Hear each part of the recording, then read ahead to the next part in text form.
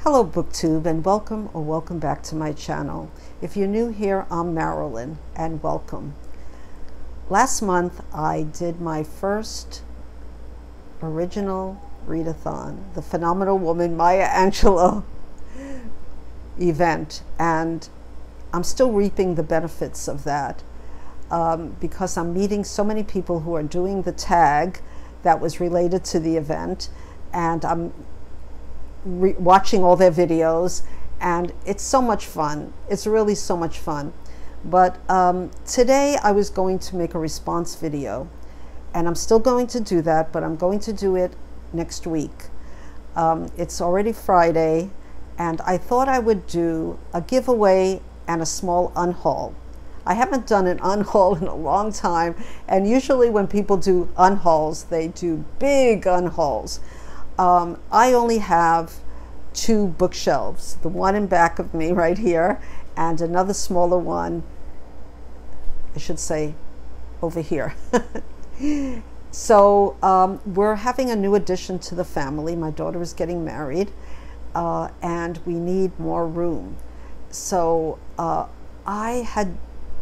since I've been on booktube 4 years, I've done a few massive, for me, unhauls, but this time I'm going to do them little by little, but I want to start with the giveaway because I only give away new books, and I picked up this book, Old Bones by Helen Kitson, when I first started my channel.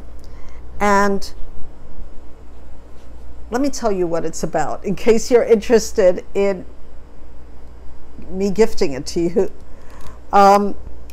Diana and her sister Antonia, and these are older women. So when I first started booktube, one of my goals was to read more books by women like me who were older. So let me go on. They're house-sharing spinsters. I don't know if that's a good name anymore, spinsters, who have never got over their respective first loves. Diana owns a gift shop, but rarely works there. Antonia is unemployed, having lost her teaching job at an all-girls school following a shocking outburst in the classroom after enduring years of torment.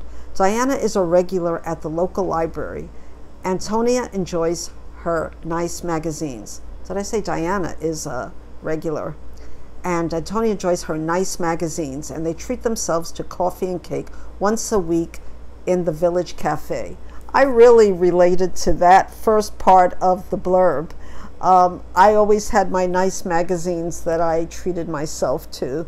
The glossy ones that are so expensive now were always expensive. But anyway, I digress.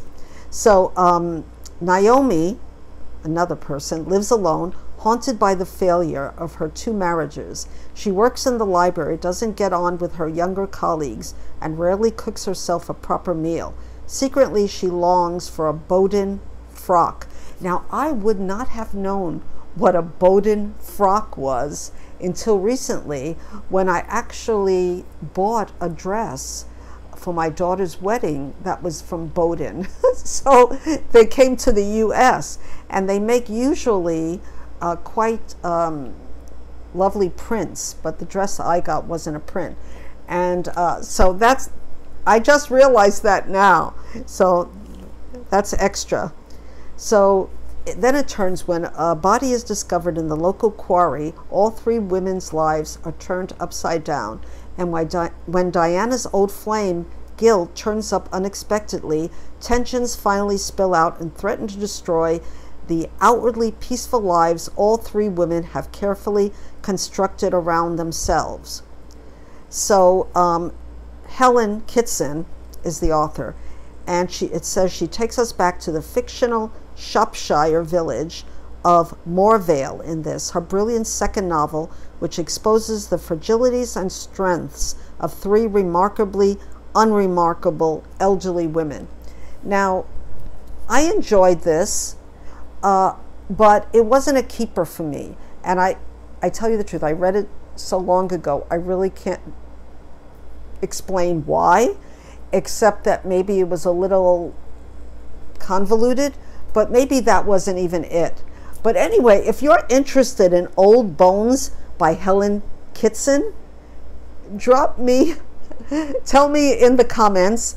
And if there's more than one person, I don't think I can send this to overseas, but I can, since it's a book that I think I bought in Blackstone's, so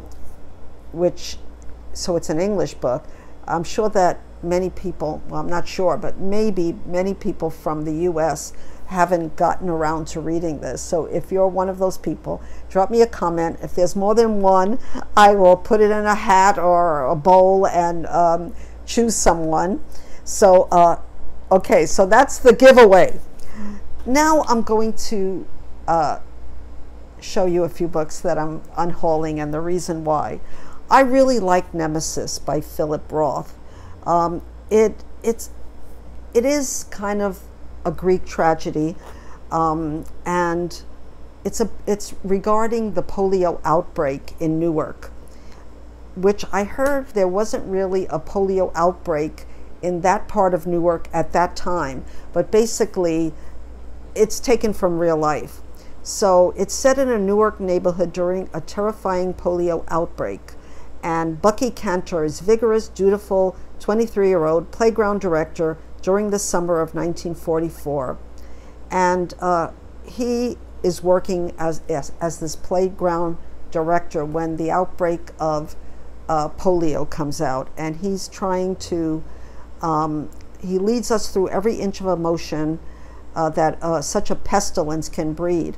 And I think we can, having gone through COVID, we can relate to this maybe more than when he wrote it.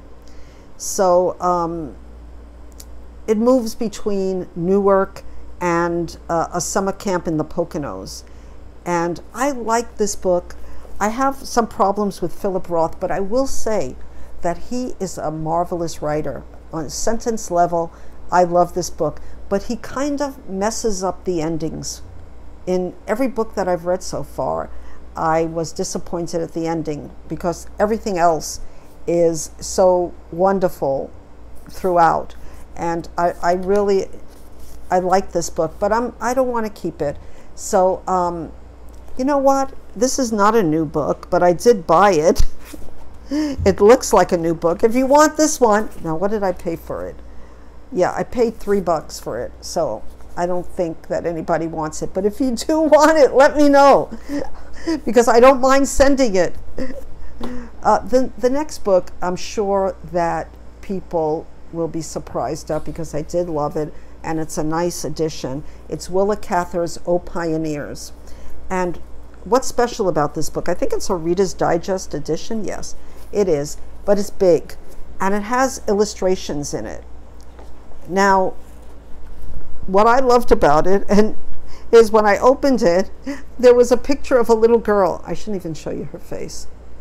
A little girl, local girl, and I said, wow, that's great. She looks to be about 4th grade, and they're teaching this book to young people, which is really good. I don't know if you've read O Pioneers or anything about Willa Cather, but she was a wonderful writer depicting the pioneer experience in the U.S. So again, if you want this book, let me know, because it is just too big for me to keep right now and keep it on my I just wanted to show you. There is a wonderful illustrations throughout the book. So, I mean, I can send all of these books by book rate mail, so I don't mind if you want it. If this tickles your fancy and you've heard about it on BookTube, and I'm sure you have, just drop me a comment. The next one you don't want, not because of the book, the title, it's Elizabeth Gaskell's Cranford, which would be great for Victober next month. And I read it in this Dover edition, which I had really ranted about how I hated this edition, that the font was so small. There was the new chapters started in the middle of a book. So I'm going to unhaul it to my library and get a nice copy of it, of Cranford, because it's amazing how the experience of reading a book can make it better or worse. In this case, I really was so mad at the font that I didn't enjoy it, and maybe I'm going to find another way of reading it for Victober. The next book is another new book that I bought, and it's called 365 Thank Yous. The Year a Simple Act of Daily Gratitude Changed My Life by John Kralik. And I tried to give this away and no one wanted it. And it's a really good book. It really is. It might be a little sappy in some parts, but it's an inspiring true story about a simple, old-fashioned act. Writing thank you notes led a hopeless, angry, middle-aged man out of despair and into a wonderful life. I didn't think he was that hopeless, actually. He was very, maybe that's why I didn't relate to him. He was very successful and rich, and he has a girlfriend who seems to have a really good life. But I like the idea of thank you notes. I really do. So if you're interested in this book for the second time, I will send it to you.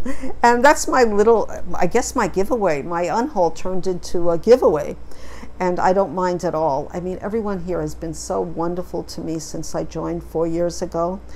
And I wanted to come on here on a Friday for Friday Reads. Like I said, I just finished doing an event. And after doing the event, I read every autobiography that was in that big book that I had showed you of Maya Angelou. And there's a little bit of a hangover there when you finish such an amazing, almost historical, not almost, historical book of so many things, of African Americans, of Africa, of just being a human woman in life. So yeah, so it was a lot, and I have to really digest a little bit. And I have a lot of Shorty September books that I'm reading. But I wanted to come on here just to say I'm okay. And I planned, like I said, to do a response video that's going around lately. I won't go into it because I'm sure if you're part of the community, you know what I mean. You know what I'm talking about. But I am so happy this month because so many good things have been happening to me. And in my 74th year, I never thought I would be this vibrant and able to have a booktube channel. So anyway, this was meant to be a short video, and I will be back with my response video and also what I've been reading. So until then, I wish everyone a wonderful weekend, and until we meet again, as usual, aloha.